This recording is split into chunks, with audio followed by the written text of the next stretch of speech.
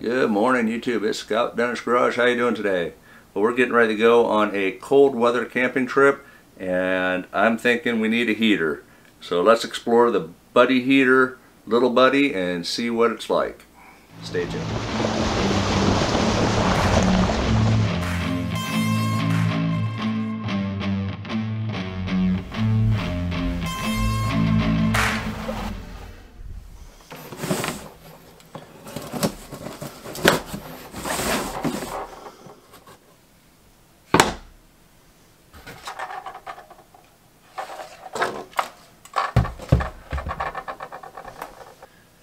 So we got the standard 1 pound propane bottle. The plastic base that's usually on the bottom of these has been removed. And that's snug in there, nice and tight. Take the cap off. This just screws on.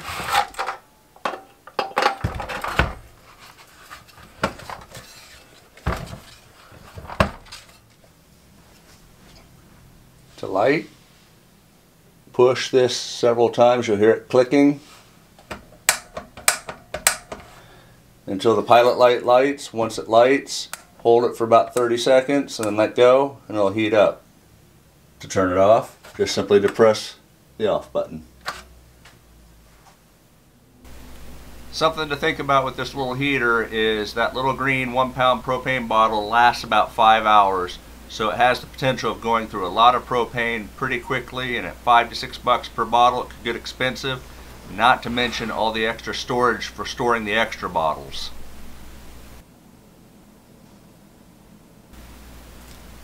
And when you tip this over to the side, or over in general, it'll turn off on its own. Now before we head out to the field to test this, let's talk about the More Overland Expo. It is the Midwest #1 adventure travel consumer show. It is held April 21st, 22nd, 2023 in the Ozark Empire Fairgrounds, Springfield, Missouri. I will be there as a storyteller, so if you'd like to meet up with me or check out the expo, stop in. Use the discount code above to save 10% on your ticket prices. Now let's get back to the video. Alright, my lighting sucks, I get it, but to get the point across, again, it's been in the 20s all day today, and it's been getting down to the single digits at night. This rooftop tent is a single season, and all I got for heat is this little buddy, and it is now warm enough in here that I was able to take off my stocking hat and my heavy coat. I do have a 0-degree sleeping bag, so I should be pretty warm in here. If it gets too cold, I can always fire it back up.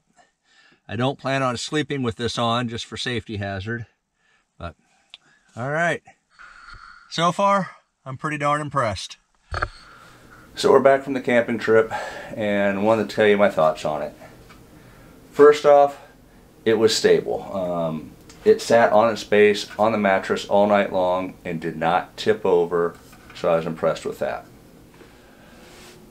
It did heat the tent warm enough that I was able to comfortably change. The lows were down in the mid-20s at night, and it was 20s all day, so did well in that. However, there was a problem.